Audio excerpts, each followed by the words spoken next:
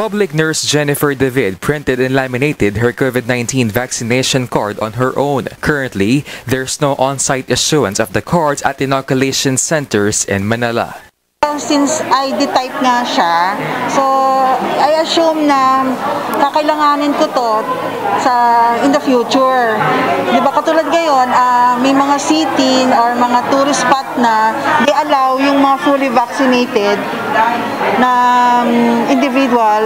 So kailangan ko ng ID para may maipresent ako na fully vaccinated na ako. Manila residents may access their vaccination cards through the LGU's website under the Search My Record section. Each vaccine recipient will be given a card with a unique QR code to avoid counterfeiting. Ito po yung system ng Manila COVAX para ma-retrieve natin yung data ng pasyente. So, nakascan registration tayo. Gagamitin ko yung card ko mismo for the scanning. So, yan. Yan na po. Lumabas na po yung data ko. Makati City also has the same strategy but they print the vaccination cards on a special paper. Kung magre-reflect po kayo ng UV light dito, may makikita kayo Makati seal dito sa card na to. So, kung titignan lang po natin, hindi natin makikita yung seal na yon.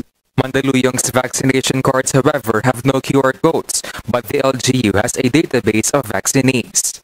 Nag-order na rin si Mayor sa amin na yung mga next printing namin, lagyan na ng number, yung mga card para at least kahit pa paano meron siyang safety na features na hindi po pwedeng gayahin. Health Secretary Francisco Duque told the chiefs that they are now working on a vaccination verification system. Duque added that details of the 3.6 million vaccinated individuals have been encoded already.